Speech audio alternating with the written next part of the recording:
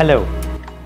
In this set of videos, I'm going to be focusing a little bit more into the condition that we all know as chronic fatigue syndrome, and it's also been called as myalgic encephalomyelitis. A big word, but MECFS is something that a lot of us have become very familiar with or have heard because of long COVID or post-COVID syndrome.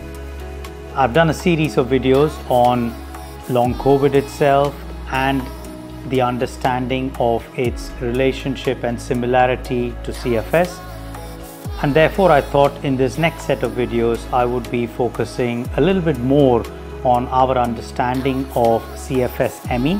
I'll be using the terms interchangeably. They are practically the same in terms of how it is treated, diagnosed and managed. And so this is what the first video is going to be, is looking at how we understand the condition of chronic fatigue syndrome.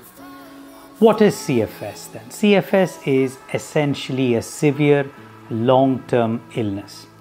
The term chronic fatigue seems to indicate that it's all about fatigue and tiredness, but it is more than that.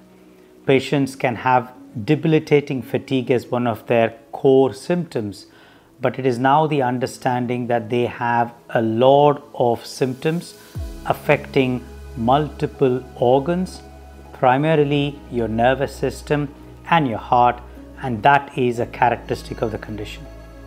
The prevalence is significant. It is almost 4 to 5 times more common in women. Initially, it was thought that middle-aged people were more at risk, but now any age group can be affected by chronic fatigue syndrome. And more importantly, the costs of caring after someone and the loss to the economy is significant.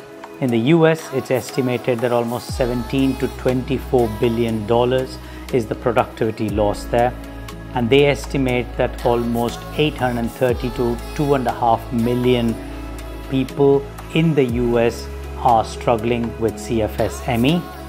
In the UK, our data points are still being fully realized, but it is estimated that we have at least 250,000 CFS sufferers in the UK. In the next video, I'll be looking a little bit more into what are the present causes of chronic fatigue syndrome and the symptoms that we normally see.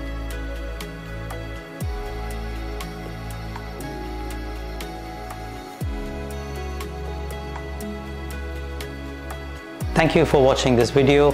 I hope you found the content useful and of value to you. Please don't forget to subscribe to my channel and hit the like button for more videos to be notified.